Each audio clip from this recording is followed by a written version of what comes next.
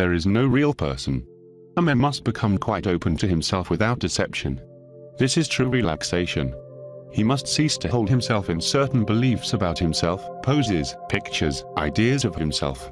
Anxiety and fear, which prevent us relaxing, subtly arise when a man endeavors to maintain what is not really himself. He lives on one side of himself at a time, and the rest is dark to him. He is not open to himself. The false personality, always preoccupied with different forms of internal considering, with questions of whether a good impression is being made and appearances kept up, causes a strain in being. It is as if a man kept on standing on his toes and did not understand why he felt exhausted. All the time he is keeping something up which is not himself, something imaginary, something which does not fit him. And this happens with everyone.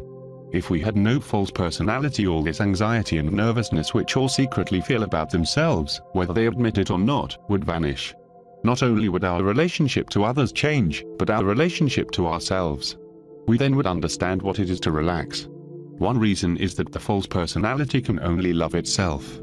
Self-love, which attributes everything to itself, keeps us in anxiety, for it is afraid of loss of esteem and position. Now false personality never admits anything. It is always right. If it pretends to confess its sins, it does so out of vanity, as opposed to show off, to gain merit and applause. This absurd thing, composed of self-evident lies and false imagination, you might think easily seen and destroyed. On the contrary, its existence is most difficult to see and its strength is extraordinary. It will neither allow itself to be found out nor allow ourselves to find ourselves out, that is, what we really are. If it did, its power would be destroyed, and we should be free from our greatest enemy, that is, the person we imagine ourselves to be, whom we serve as slaves from the moment we wake up in the morning to the moment we fall asleep at night. So we cannot deeply relax when we serve in this way, for false personality will keep on making us correspond to what it imagines itself to be. It will not allow a person to be at rest, but must prod him to act in the way he is supposed to act, to keep up his reputation, his character role. So if a man has a picture of himself as being a hard worker, the false personality will drive him to work hard even at the point of death. It makes each of you keep up your pictures of yourself. Now the strength of the false personality depends upon buffers. Its strength is not in its self-evident lies and false imagination, but in the buffers that lie like walls and censors and prevent us from seeing more than one side at a time. So we do not see inner contradictions. They prevent us from bringing two things together, both of which we know separately. Because they have this curious action, lies and imagination have the power to control us. The time comes when the work finds us out for ourselves.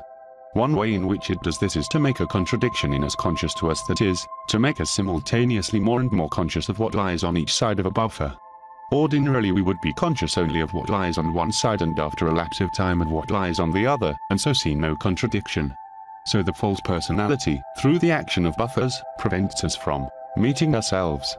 It prevents a man from becoming quite open to himself without deception. So it is necessary to practice self-observation over a long period until its memory, which records both sides of a buffer, is strong enough to influence us. This makes it quieter.